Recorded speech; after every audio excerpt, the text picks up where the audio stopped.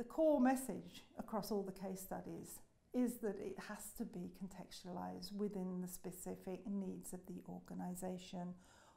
Somebody once described it recently in a study by Aberystwyth and Birmingham universities, that the organisation needs to be mindfulness ready. Mindfulness ready. And if I relate that to the particular case studies in the book, we can start to see some common principles about implementing mindfulness. First of all, why? You know, what are the drivers behind implementing, which we know is an emerging approach to well-being and performance at work when we look at the evidence. So think about, is the organisation mindfulness ready? And what does that actually mean? Well, first of all, it means that the champion, the mindfulness champion, has to have a real embodied sense of what mindfulness is from an internal experience.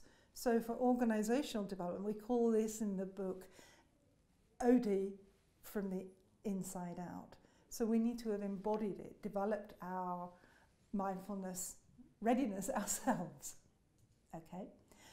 And that's common. And so each of them begins the chapter with their coming to mindfulness. So very much making explicit their journeys. We need to consider who and how are we going to work with the stakeholders? Who are they? What are their responses to this thing called mindfulness, whatever that might be, and for what purpose? So it needs to be anchored to the language, the culture of the organisation. What works, and we find that throughout the case studies.